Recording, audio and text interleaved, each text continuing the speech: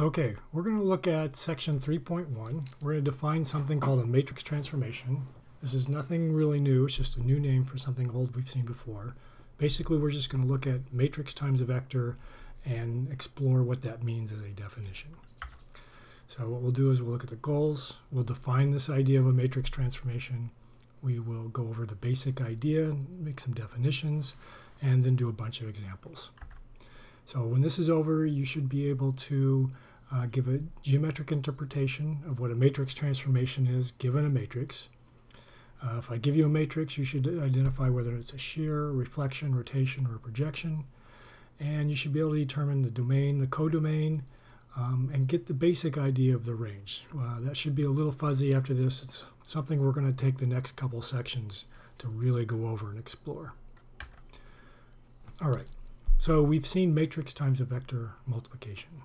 So the idea is if you take a matrix times a vector, if you think about the matrix in terms of its columns, matrix times a vector just gives you a linear combination of the columns of that matrix. So here's the thing. If I just have A times X, that basically defines a rule to give you a new vector. Now we need to be very careful here because we're working with vectors. So we're going to assume A is an m by n matrix. So that means if I take A times X,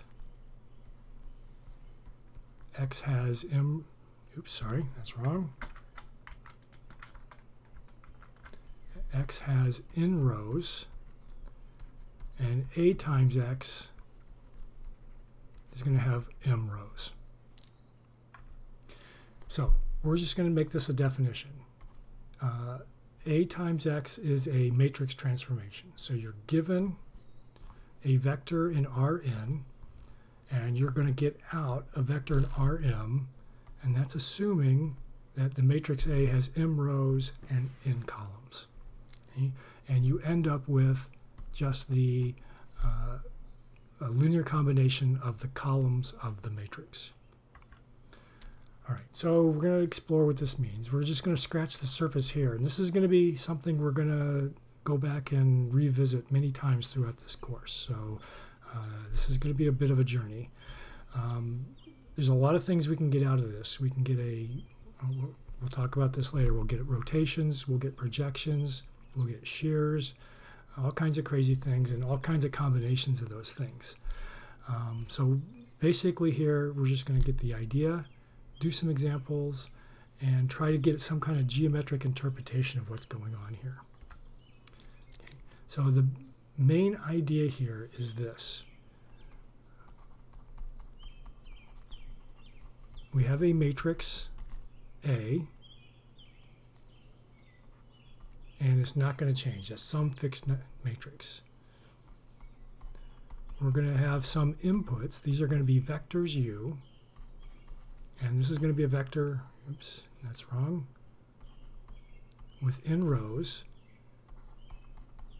And when we do this, we're going to get some output, A times U, which is going to have m rows. Okay? And n could be bigger than m, n could be the same as m, or n could be smaller than m. So just as a rough example, if n is 2, we're going to be working in 2 dimensions, and if m is 3, you're going to take a vector in 2 dimensions and get a vector in 3 dimensions out of this. In this particular case, this is some input. A times U is the output, and we would say that AU is the image of U. Okay, so this is basically what you get out of this transformation if you plug in U. So the output for a given vector is the image of that vector. So some of the questions we're going to explore is what are the possible inputs? Well, let's see. So A is an m by n matrix. The things you can put into it are going to be a vector from Rn. So it's going to have all the possible inputs or any vector with n rows. Now we can ask from that set, what are the possible things we could input into it? Now, back in the days, say, when you took calculus, you had functions that look like this. And that would only work for a specific subset of the real numbers. So you can't plug in a 0 or negative number to the log. Same thing with tangent. There were some numbers you just couldn't plug in. However, here, by our definition, a times any vector is always going to be defined. So in this case, the collection of all possible inputs are going to be the same as this set that's possible to put into it. So the domain, right, this is the same name we used before. The domain, the set of all possible inputs, comes from the place where, same place in terms of what makes sense from a purely algebraic point of view. In terms of the outputs, that's going to end up going into Rm, and that's going to be called the codomain.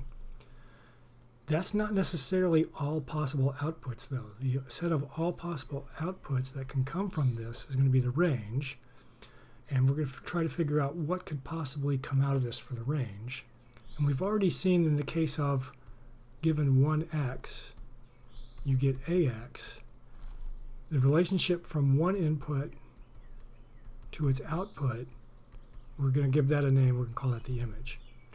In terms of the range, we're going to explore this again. But if I take a times u, this is going to give me a linear combination of the columns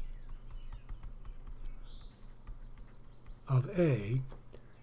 And since now this is going to be any possible u I could plug in here is going to be okay, this is going to basically be the span of the columns of A.